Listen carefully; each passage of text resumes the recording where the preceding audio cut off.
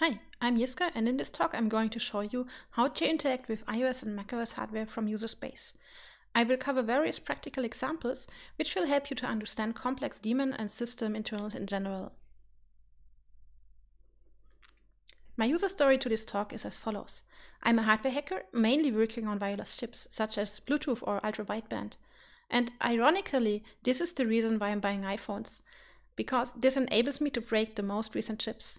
So even though this is not my main expertise, I now need to deal with iOS on a daily basis. You might wonder why I'm not just buying development kits. The weird thing is that a lot of development kits lag behind. Features are typically implemented for the big customers like Apple and Samsung in the mobile phone market. The features and chip they get are typically not available as development kit for everyone. The iPhone is released a bit later than the Samsung phones every year and usually has a slightly newer chip. The dates printed here are the ROM build date of the Bluetooth firmware, and it roughly takes 1 year from building it to shipping the devices. Other chip dates might vary. In contrast, if you would buy an up-to-date Raspberry Pi, the Bluetooth chip ROM is still stuck in 2014. There's a lot of wireless hardware in an iPhone. Wi-Fi, Bluetooth and baseband are the obvious ones, but it also has an NFC chip and an ultra-wideband chip. So if I deal with all the hassle that comes with jailbreaking iPhones, I can access quite a lot of recent hardware. After watching this talk, you will be able to find chip interfaces, find protocol handlers, maybe even decode proprietary protocols, and inject custom payloads to interact with hardware or fuzz components. User space is quite far away from the hardware. However, it is a great approach to start there. For example, CommCenter is the wireless daemon responsible for the baseband chip. It already initializes the baseband chip correctly during startup. It parses incoming phone calls and SMS and replies to all the requests of the chip. It even parses chip crash logs in the case the baseband chip crashes. This means that if we manage to instrument the baseband chip via CommCenter, we do not have to know most baseband chip internals because everything is already implemented. And finally, Frida, the tool that we are going to use later on, only supports user space. The things we are going to analyze are very similar on iOS and macOS. So even though I'm only discussing iOS in the following, the approaches will also work on macOS. A lot of this talk has been inspired by Jonathan's book, so if you want to dig a bit deeper, I can recommend to you buying it.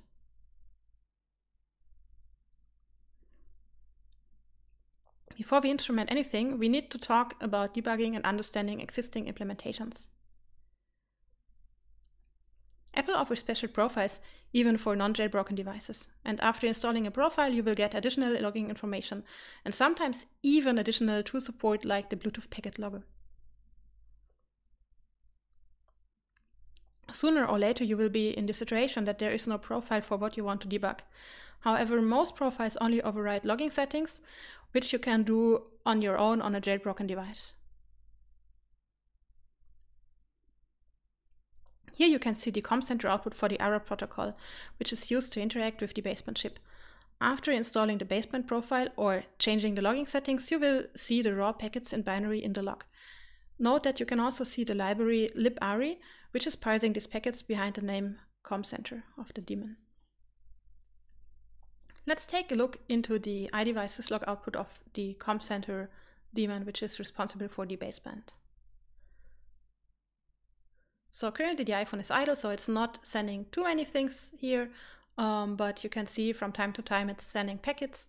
And because it's including the debug log option, you can also see the raw packet bytes here. You can see that it's the CommCenter, it's parsing things with the libari. And if something is not parsed by a library or processed by a library, then it's just a daemon name here. Now I'm going to unlock the iPhone that you can see that usually there is much more happening in here. So a lot of things scroll through and yeah, you could see a lot of things happening. Shared libraries are very important for debugging. They are meant to be called externally, and because of this, they export function names. You can extract the shared libraries using Xcode, and the separate single library file format is then also supported by free tools like Itra. A lot of low-level hardware access is implemented in shared libraries. And not just this, Also, packet parsing is often performed by them. So if you are lucky, you can use them to fully reconstruct proprietary protocols. So for example, Tobias just built a Wireshark dissector for the ARRI baseband protocol based on this. This example here shows the IOKit library in IDA. You can see function names and definitions. While IOKit is documented, there are also a lot of undocumented libraries. And yeah, this is an IDA screenshot, but you can also analyze shared libraries with Ghidra. After connecting your iPhone to Xcode, you will have the iOS debug server on it, which you can repurpose to attach it to system daemons. You can either debug with LLDB or attach the IDA Pro debugger. However, LLDB is not intuitive to use, and probably not everyone has a recent IDA Pro license, so this is not what we are going to use here. Instead, we will be using Frida. Rumors say that it would be short for Free IDA. In the following, we will write a few lines of JavaScript to interact with wireless hardware. This will be very beginner-friendly compared to other wireless security research tooling. Frida does some magic to inject code into an iOS target process. You can simply program it using JavaScript. Since JavaScript is a bit limited if you don't load a lot of libraries, you can also interact with the script running on the iPhone using Python. But take care, this interaction usually has a negative performance impact.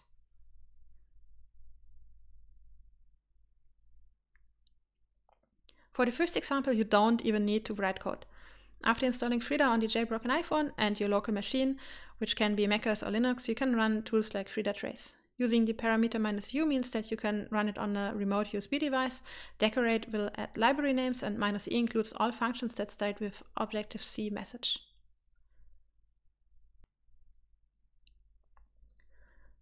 So let's take a look into CommCenter. You can see that a lot of Objective-C message send is going on here, and the foundation framework is being used. You can also see a color change whenever there is a thread change, so you can see the ID and then again the changes in between. So this was very, very fast, but if we do the same thing for a more complex protocol, this will take a while. So for example, if we want to trace the ARRI protocol calls, the issue here is that all handlers will be instrumented, and this will take really, really long just to instrument all of them. So I just won't do this here. There are a few things that enable super fast development with Frida. So first, you can edit a script in an editor while it is already running, and every time you save it, Frida will reload it and execute it. If you design your script properly, this can be super useful. Next, the console you get the output in can also be used for live scripting in parallel, and it has auto-completion. So you can define functions in your script, such as the one to reset a chip, and then call it from the console whenever you need it. For me, this is the setup that I'm using, but I also linked a video below that uses the Chrome dev tools for Frida development. Based on export and shared libraries, you can build scripts that will work across multiple iOS releases, like this example for IOKit. You can attach the interceptor to function entries and exits. Typically, you will use this to analyze or change function arguments. And either change arguments via the args, or you can also access them directly via registers.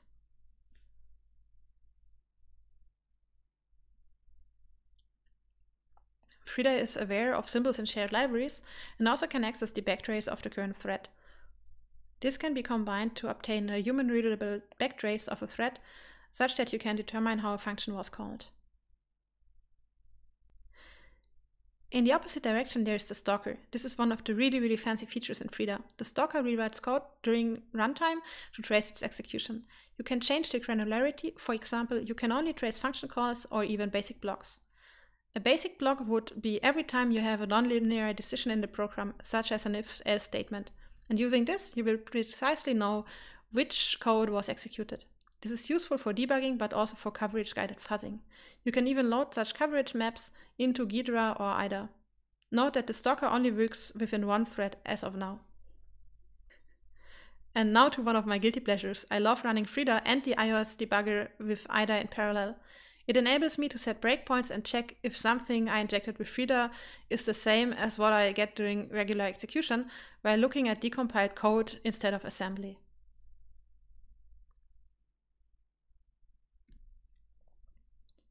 When iOS interacts with hardware, it exchanges data, and this is what we want to locate, intercept, and manipulate. When I started reverse engineering wireless daemons, I just attached IDA Pro to the iOS debug server, made a lot of traffic, paused the daemon a few times, and checked if I could figure out which data was processed where just by staring at it. Overall, this works, but it is very time-consuming and no fast, generic approach. So let's take a more coordinated look at how to locate data. A process runs threads. A thread can spawn another thread using CommCenter dispatch. A process can interact with another process using cross-process communication.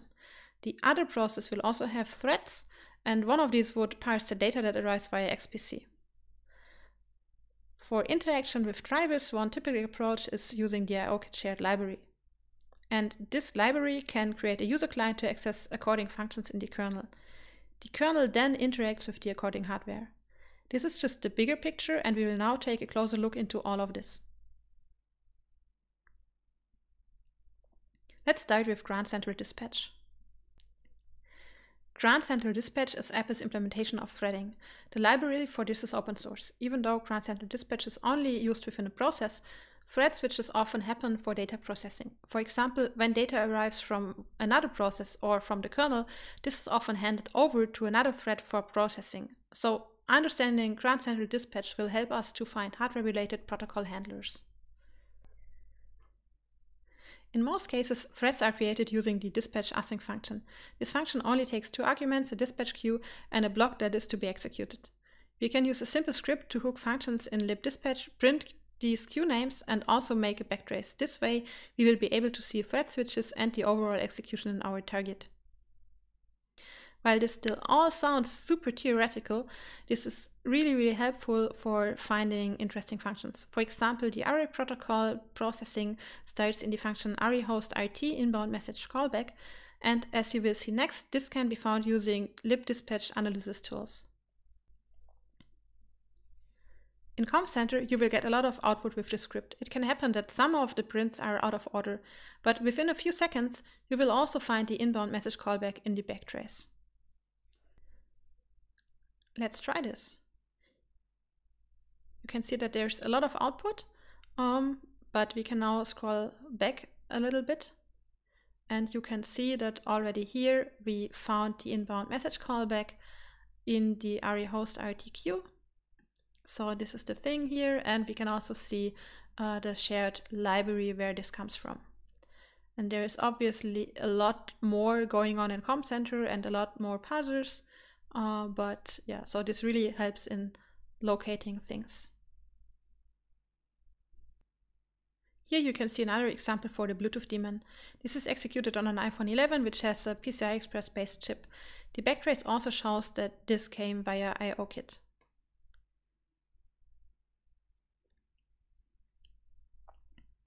Let's continue with the cross-process communication. XPC is the mechanism for daemons to talk to other daemons, and also used by apps. Information might be forwarded using XPC even if the developer is not really aware of this, for example, when using frameworks that interact with daemons. XPC has a strict permission system based on the underlying Mach ports. The launch daemon manages these. There are two open source implementations to look into XPC, and one is based on native code and the other one uses Frida. The Frida script is super simple to run, and the implementation already decodes a lot of XPC binary formats to somewhat more human-readable outputs. Note that it's still a lot of data that is printed, so it's usually a bit confusing. Even worse, on targets like CommCenter, it often crashes after a few moments because the target runs into memory limits. So let's take a look into the Bluetooth daemon using XPC Spy.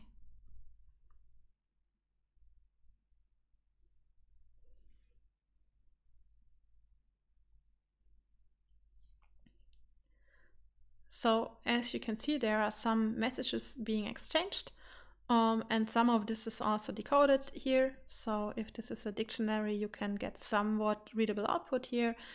And you can also see the name, and there are also process IDs, etc. They are not resolved by the script, but you can check what process it is using the PS locally on the iPhone. The reason why you cannot easily run XPC Spy on CommCenter is that it uses XPC a lot. When fuzzing CommCenter in the baseband interface, as I presented at the RC3, I managed to crash 12 external daemons, so be aware that XPC is very powerful and might even be used to escalate privileges. Using XPC, you can use regular programs to interact with daemons. For example, CommCenter has an interface for SMS testing. You can check out Natalie's example. It works with native code and is not based on Frida. This test functionality for SMS was probably invented because SMS are a great target for zero-click remote code execution. SMS are well tested and have a lot of debug prints within CommCenter.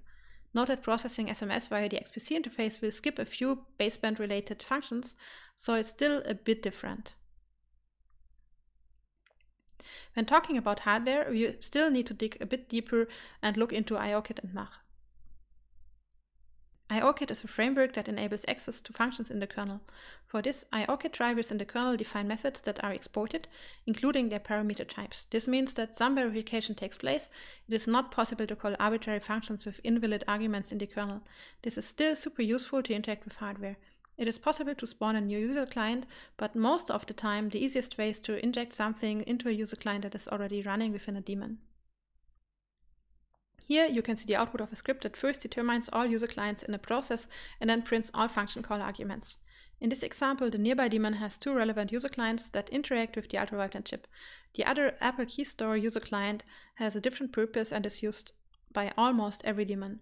Below you can see the first IOConnect call method call within the IOKit framework. The selector defines the index of the S method of the user client that will be called. To get this mapping, you need to reverse engineer the kernel. And in our case, the S method at index 3 is called xperform command method. More reverse engineering would reveal that input 28 is mapped to the application processor check-in. While the details are still a lot of work to reverse engineer, this might be sufficient for fuzzing, and you should see some protocol internals in raw byte format. Alright, let's try this on the nearby daemon. So here it starts, and as you can see, we get the user clients, and the SPU user client regularly gets this hex 28 input, and that's it.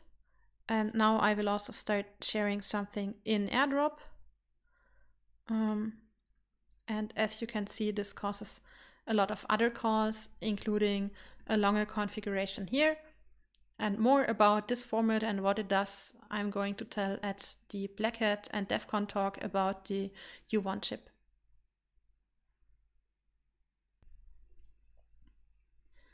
Note that not all kernel interaction is implemented using IOKit.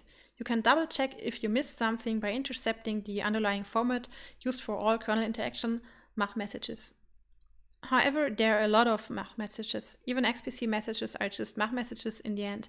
You should at least filter out XPC messages, which you can easily do by filtering all messages that start with @XPC. And with this, let me conclude this talk. In this talk, I have shown that you can find chip interfaces using IOKit and the underlying Mach messages. You can identify protocol handlers quite fast using GCD. Proprietary protocol details are often contained in debug logs. You just need to read, or you can reverse engineer shared libraries with symbols. If you want to inject custom payloads, you can also call functions using Frida, and often interesting functions are also callable via XPC. If you have further questions, you can always drop me a DM or write me an email.